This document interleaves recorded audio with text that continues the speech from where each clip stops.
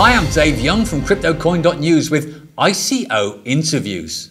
This week we have the great pleasure being joined from Italy by Andrea from Multiversum.io.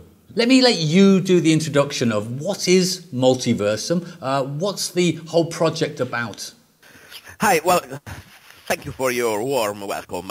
First of all, we are not only Italian, we are spread in almost many countries in Europe. We are in Hungary, we are in UK, we are in Spain, in Germany. So it's not an Italian project, it's an international project. Multiversum is a technology, first of all. It's a new technology that brings a real relational blockchain, relational database in blockchain. That's a very important thing because actually almost all the database structure in blockchain is just very simple. Essentially can be a document database with all data just put inside like in a blog, and so it's very difficult to use a formal language to make queries, and we can use a SQL-like language that is very familiar to people working in an industry. So in this way, we can just make the cost of developing applications for blockchain go really down. And we also want to achieve this point, giving drivers and layer of integration with frameworks like Spring Boot and Spring Framework or .NET in order to make things easy and makes the blockchain enter in the real industry, enter in the offices, enter in the e-government with minimal effort. So we are making things to let the industry, the real people, the real office, the real business enter in this sector. This is the first thing. This is the technology. And upon this technology, we are going to develop an infrastructure, a distributed, decentralized ledger. What is it? It is an infrastructure that allows third-party application to connect and use our infrastructure without have the duty to build one by themselves. So I don't use competitor, but our example in the market are, for example, Ethereum. It offers the same thing, but is an older concept. It's older because it's slower, because it has not such evolved data structure that we can offer. So we can be faster because we offer parallel processing, we can offer horizontal scalability of our system, and we can offer a data model that is formally more evolved because our data can be indexed, our data can be sharded, so distributed and not only present on the whole net, but only on a region of a cluster that is optimized, that is considered to be safe and resilient, to attach, to crash, and to guarantee high availability of data. Wow, that's absolutely excellent. Andrea, how did the idea and the team from Multiversum get born? How did you come about? Yeah, well, the idea was born just because all the colleagues with whom I speak say, oh, well, that blockchain is a very cool stuff, but is closed in a ghetto. So it's closed in a ghetto of easy investment. I buy Bitcoin or Ethereum now and I sell it in 2 weeks and I can take 20%, but has not industrial meaning. Even application made on Ethereum can be only very easy. They can have a quite easy model and use the ledger for external confirmation, but not really for having a database like in financial is need, like in e-government. And I was exposed to blockchain in 2 times. One was in 2010, and I was probably the most stupid guy in the world because one colleague of me offered 5,000 Bitcoin for 1,000 euro. And they said, oh, well, good idea, but I'm investing in our thing in that moment. And so I have lost the biggest possibility of my life at that time.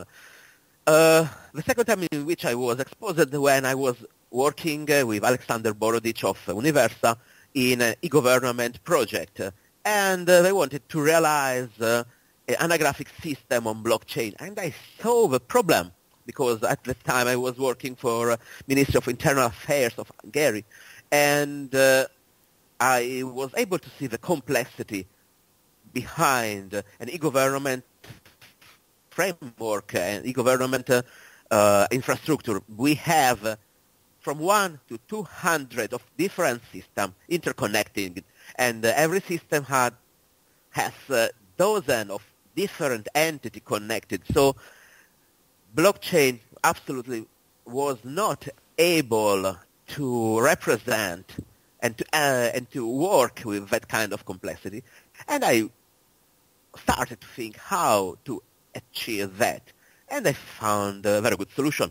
We have a pilot that works really well, that realizes all the rules we have found to realize a relational database in blockchain with states and with immutable records that we have to keep, but we also have relationship, and we don't want to update all the hash in cascade in case we update one date. So we made a very good proof of concept and very good pilot, and it is working. And obviously there's arguments for both. I mean, we see Ripple being very centralized. We see Ethereum being quite decentralized. You've, by the look of it, as I understand, taken a more centralized approach. What were the factors that came into play, and what advantages, what made you decide to go down that certain route? Well, actually, Multiversum as technology, not as infrastructure, is centralization agnostic. So it is not important for us whether what we realize with Multiversum is centralized or decentralized. We can afford both scenarios. In fact, we have many partners looking for us, and someone who wants a centralized cluster, someone wants a decentralized cluster, someone wants a hybrid solution. Our infrastructure is decentralized. Why it isn't decentralized? Because it's, first of all, a market requirement. In this moment, if I propose to a market a centralized solution, people wouldn't really appreciate, independently from what I think. The second motive is that there is only one big advantage I recognize absolutely in decentralized structure, that they don't need an entity, legal entity, physical entity that manage it. So in every time I can say Multiversum crypto system, that is our firm, will close because we have reached our targets and goals, and the infrastructure go forward alone without having to depend on us. So we can really have a different future from our ideas. So we are not even jailed on it when we finished. And this is good for the market, it's good for the investors, because it gives... It's very good to have a balanced approach, I would agree. Now, the MTV token uses a proof of integrity model, I was reading. Now, that quite interested me. Could you explain to our viewers what is the proof of integrity model? How does it work? Yes, well, proof of integrity is a new concept that would want to substitute the proof of work and proof of stake in the anti-majority hijack mechanism. We believe that using Linux and virtual container security, we can achieve the fact to make impossible for someone running our node to substitute the code inside the node. So he won't have access with root or any credential, and is only allowed to run the image in his virtual machine. Besides, we have a lot of mechanisms to prevent falsification, to prevent attack, to prevent hacking, and last of all, we have a mechanism to dynamically check what's in the memory, in the heap of the Java virtual machine that run that server. And in that case, long story made short, we will give with every transaction a challenge word, a challenge string, and it will be recalculated the hash of it with the hash of the memory. Okay, and after the ICO, are you guys aiming to get public on the exchanges? If so, when do you think your coin might be listed on the larger exchanges?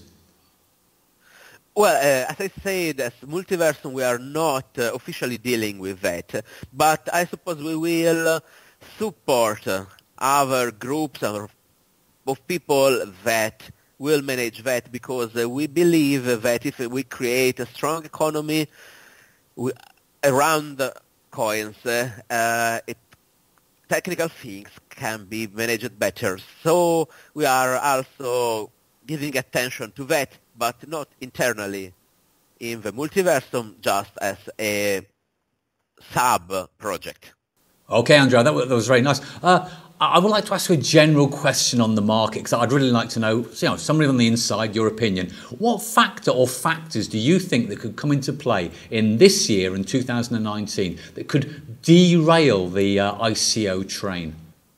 No, I think that there will be very big changes. So people are getting smarter and more conscious of what they have to invest in. So many ICO will die, won't even start, because people require more, require really plan, require really better ideas.